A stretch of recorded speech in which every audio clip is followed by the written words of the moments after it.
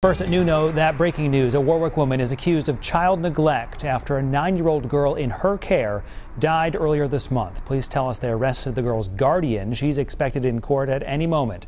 Target 12 investigator Tim White is tracking those developments. He joins us live in studio with the latest. Brian, Warwick police made the arrest yesterday after a 10-day investigation along with the Attorney General's office and DCYF.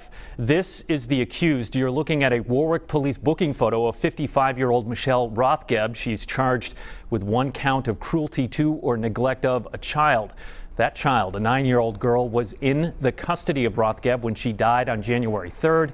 Officials aren't identifying the girl, but a spokesperson for Warwick Police has previously told us she had a medical condition. Now, DCYF says they have had prior involvement with Rothgeb, but there was no active investigation at the time of the death.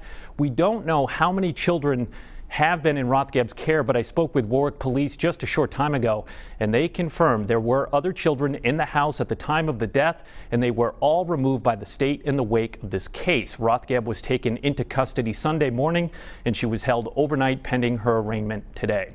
Now, a police spokesperson tells me the investigation is ongoing, and there is a possibility of other charges. We have an eyewitness news crew at Kent County Court for Rothgeb's arraignment. We'll bring you the very latest tonight on Eyewitness News, live at 5 and all day on WPRI.com. Tim White, Eyewitness News.